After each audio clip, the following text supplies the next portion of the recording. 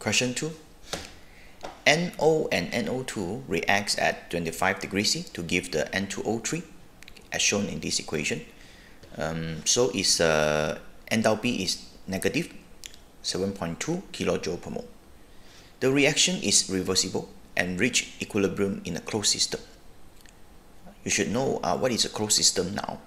Means the reactants and the products, they cannot escape and they will reach equilibriums at a certain time. Part A.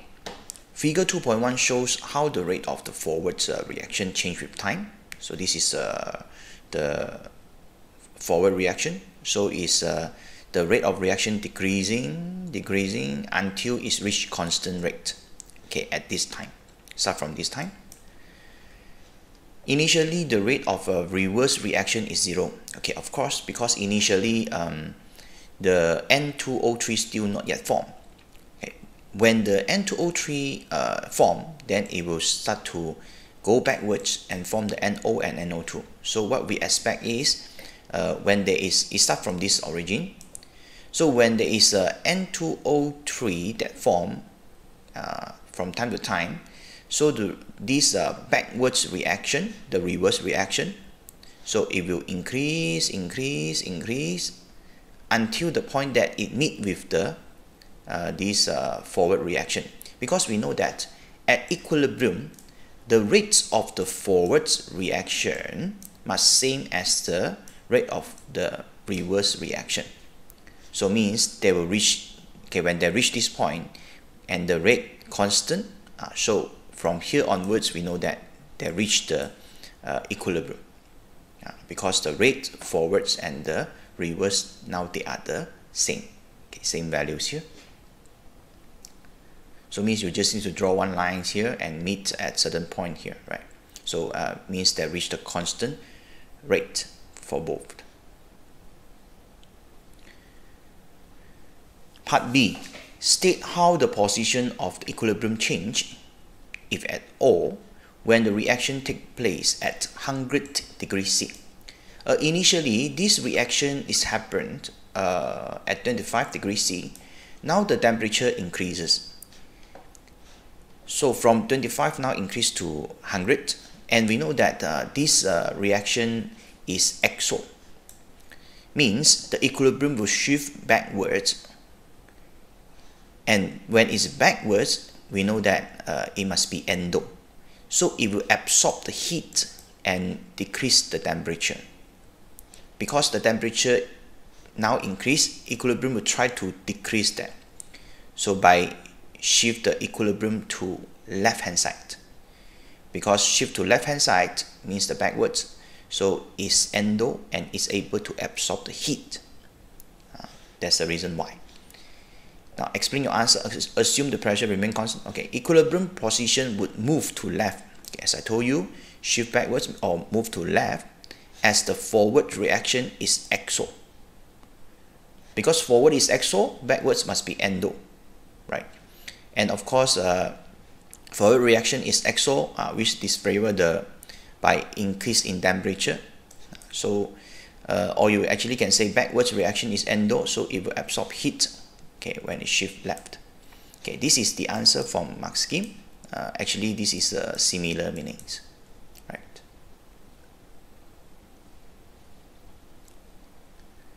For part C, this is the partial pressure calculation, and once you get the partial pressure, you can get this Kp. So now, in order to calculate the Kp again, you need to get partial pressure. First thing you need to do is to get the total mole. Total mole is important. Already given for this NO, NO2 and N2O3. So these two, they are reactant and this is product. And the moles of this NO, NO2 and N2O3 given at equilibrium is given 0.605 for this NO and NO2, 0.390 for the N2O3. The first thing you need to do is try to find the total moles. So sum up these three moles, you get 1.6.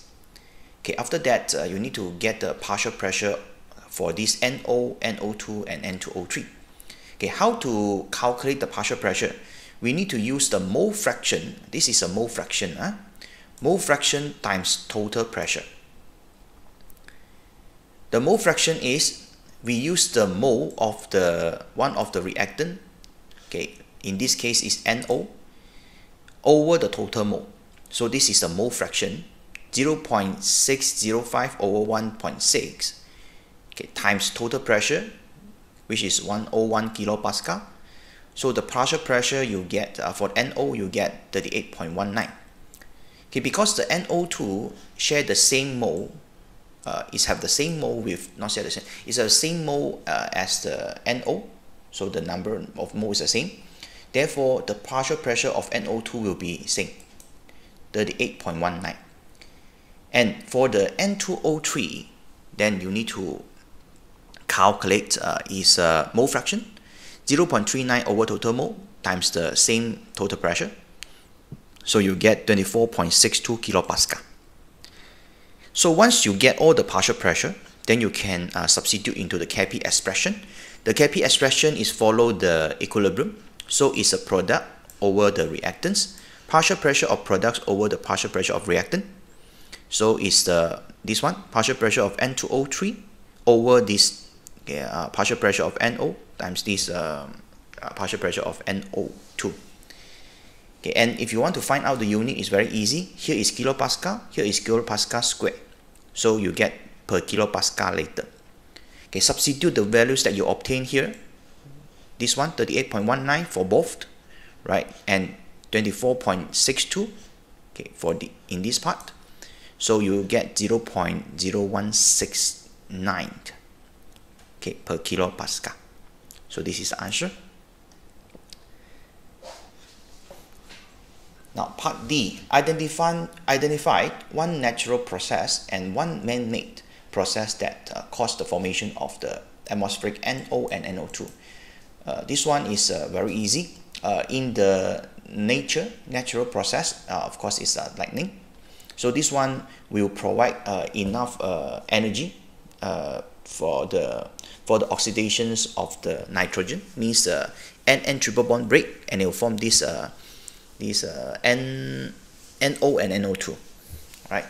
Man-made process, very easy. It's just inside the engine, car engine. So it's internal combustion engines. Means because inside the engine it has high temperature, very high temperature, and very high pressure. So therefore, okay, if you let the nitrogens to form the NO and NO2, means under this condition, the N triple bonds will break and the N will get oxidized.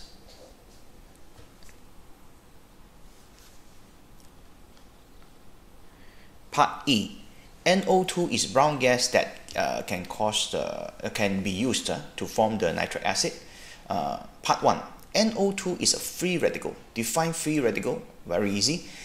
Whenever the species has this unpaired electron, so we say that it's a free radical. It just I think the one that you learn in organic chem, like for example chlorines and chlorines undergo homolytic fission, so it will form the chlorine radicals. Okay, 2 chlorine radicals, because now the chlorine has 1 unpaired electron. The same thing like this NO2. NO2 has 1 unpaired electrons on N. So this one also we consider as free radical. So just define the free radical, species with 1 or more unpaired electron. That's the free radicals about.